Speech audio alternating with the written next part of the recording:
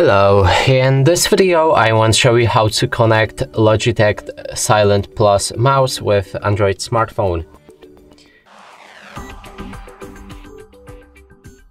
And to this, first we'll need the adapter to our phone, and one end needs to be able to connect with your device. In this case I'm using USB-C, and the other end needs to be USB.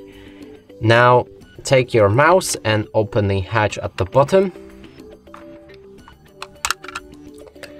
Then remove this receiver and close the hatch. Make sure that your mouse is on, and then take the wireless receiver, connect it to the adapter,